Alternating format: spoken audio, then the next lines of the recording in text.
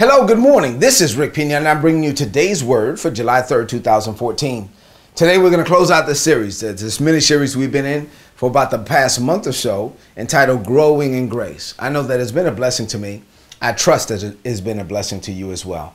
So let's close out the series. I'm calling this message, Grow in Grace, the Benediction.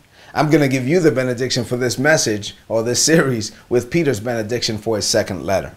So, and the reason I'm closing this out today and not tomorrow is that tomorrow, while it is Friday, it's also Independence Day. So I'm not going to share a message tomorrow. So today's the last message for this week and also for this series. Let's get into it. The Apostle Peter says, or he closes out his second letter by saying this: Dear friends, you already know this, so be careful. Don't let these evil people lead you away by the wrong that they do.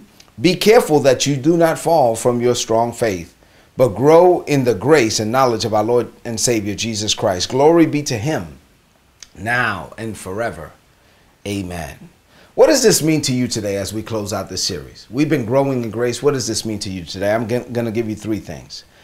The enemy will attempt to draw you away from God. The Apostle Peter, in that third chapter, 2 Peter, he gives us many warnings about all these things that would happen in the last days. And let me tell you that we are in the last days. And the enemy will do everything he can to draw you away from God. Just like we have a real God, well, guess what? We have a real enemy. Satan is not going to just idly sit by and watch as you maximize your purpose and potential. Satan will do everything that he can to derail you from your destiny. That's why Paul told us to be careful. The apostle warned us that people will attempt to lead us away from God, which is why he urged us to grow in grace by growing in the knowledge of our Lord and Savior, Jesus Christ. Number two, you got to maintain your strong faith. The Apostle Peter said, be careful that you do not fall from your strong faith. Another translation says, be on guard so that you're not carried away by the errors of these wicked people or lose your own secure footing. If you have strong faith this morning, let me say it this way. If you here, one translation talked about strong faith. Another translation talked about secure footing. So if you have strong faith this morning, that's good. If you have secure footing, that's awesome. I appreciate all that. But listen, that doesn't mean that it can't change. You could be strong today and weak tomorrow. So you got to be very careful. You have to maintain your faith. You have to actively pursue God's best for your life. And you have to do it on a daily basis.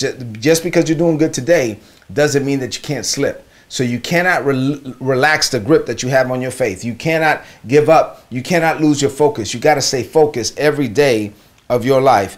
If you lose your focus, you can find yourself slipping. And if you're not careful, you can slip so far that it can cost you dearly. It's happened to me. I've seen it happen to others. You need to stay focused so that you could be the man, the woman that God has called and destined and designed and desires for you to be.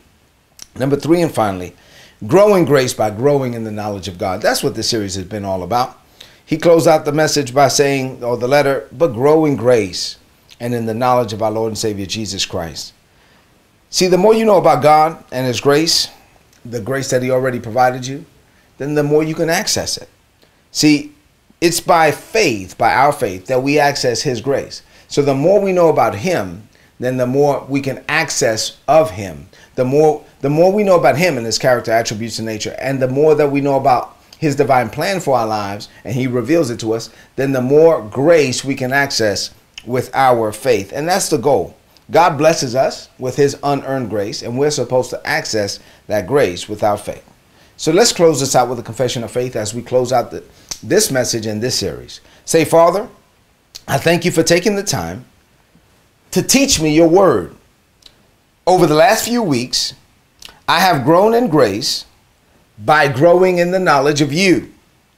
The more I know about you, your character, attributes, and nature, and the more I know about my divine assignment, which you gave me before the world began, the more I can access the grace for my assignment with the faith you gave me. You bless me by your unearned grace. You expect me to access your grace with my faith. But even then, I cannot boast or take credit. I would not even have faith if you didn't give it to me. You made plans for me before the world began, and you made those plans by your grace. You saved me by grace when I was a sinner.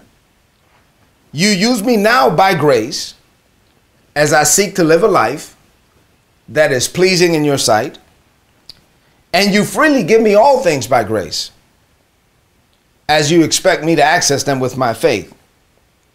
But even then, Father, I know that my faith came from you. You dealt me the measure of faith. So, Father, I enter this day and the rest of my life determined to live by faith, to stay focused, and to make the most of the life you gave me. With my faith, I access your grace, and I get to live the life that you planned for me to have. I declare this by faith. In Jesus' name, amen. This is today's word. Apply it and prosper. You have a blessed day and a blessed weekend. God bless you. Happy 4th of July.